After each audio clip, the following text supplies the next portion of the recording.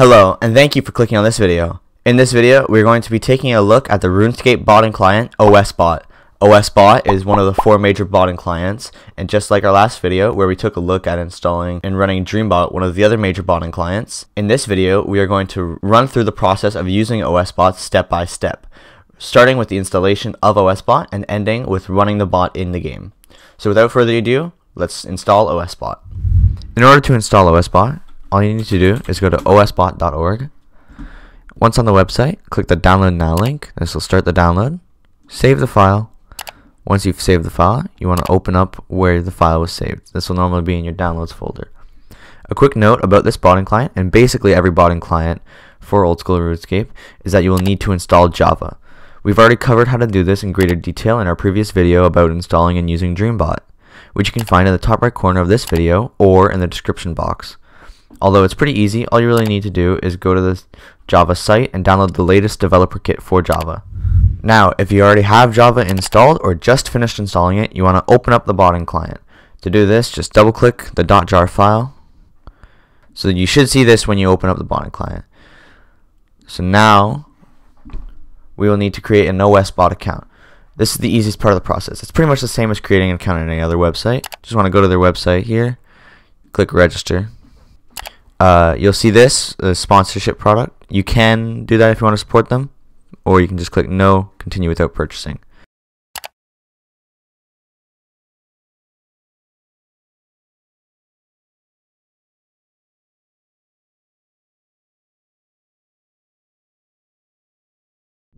So now that we have our account registered and verified, we can now move on to downloading subscripts. Scripts are an integral part of old school botting. They're like the brains of the bot. Without the scripts, the bot would not know what to do when you ran them. In our previous video, we went into further detail about what scripts and other parts important to botting are and why they are important. You can check out that video in the description like I said before if you would like a more in-depth explanation. To go over scripts briefly here, scripts for old school bots are typically written in Java, as almost all the bots run through Java. You can download other people's scripts for free or buy them, and if you know how to code yourself in Java, you can even make your own scripts. Anyway, moving back onto the main OSBot website, here you can see you can get free scripts or premium scripts, or if you're already on the forums, you can click on the scripts tab here. We're just going to go through the forum and click on the scripts tab. But as you can see, there's many categories to choose from. Say we want to get a fire making script, we can go to the crafting section, and you can see there's 2 scripts here on the OSBot site. Let's try the fire maker. We can click add on the script. It's a free script, so we'll just add it to our collection.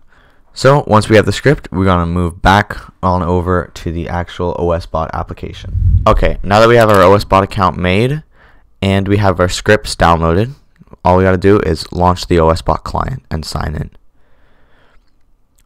If you're having trouble getting the bot client to launch, maybe because you have Java 12 installed, you do require Java 8 for this program.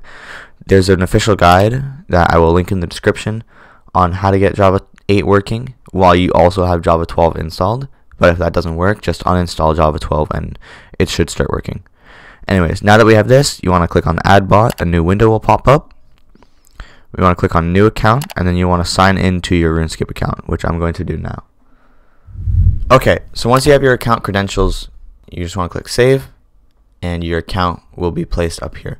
Click on it and click Continue. And then it will start loading the RuneScape launcher.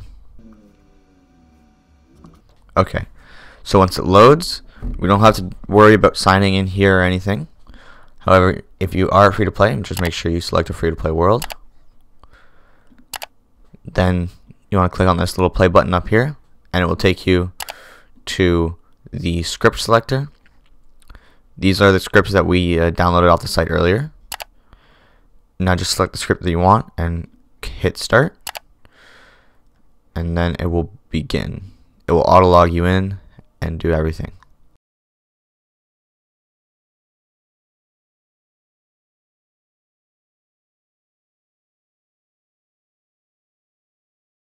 Yeah, there we go.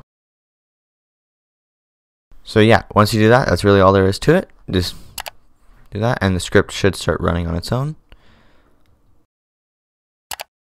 It will take you to wherever you need to go automatically and then complete whatever actions need to be completed.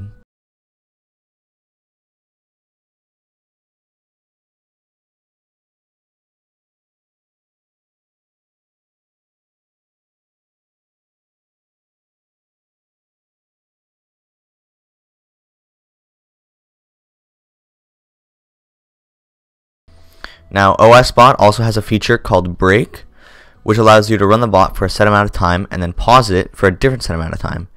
This can be useful to make Jagex less suspicious of your account. In order to use this system, just navigate to the settings up here, go to the options, so you want to click on the options here, and you want to just click breaks enabled. Okay, and then here you just type in a number, so we'll say 20. This is in minutes. So you just want to click you will bot for 20 minutes before logging out, and then you can break for 10 minutes. And another thing recommended if you're going to use this system is to randomize the bot / break time. Anyway, that's all there is to botting using OSBot. It's pretty simple. There are different things that you can do to make botting safer and to make sure that your botting accounts don't get banned, such as using proxies and alt accounts, but those are going to be saved to go into even further detail next video. These are just the basics of getting started on OSBot. Thanks for watching. Please like and subscribe.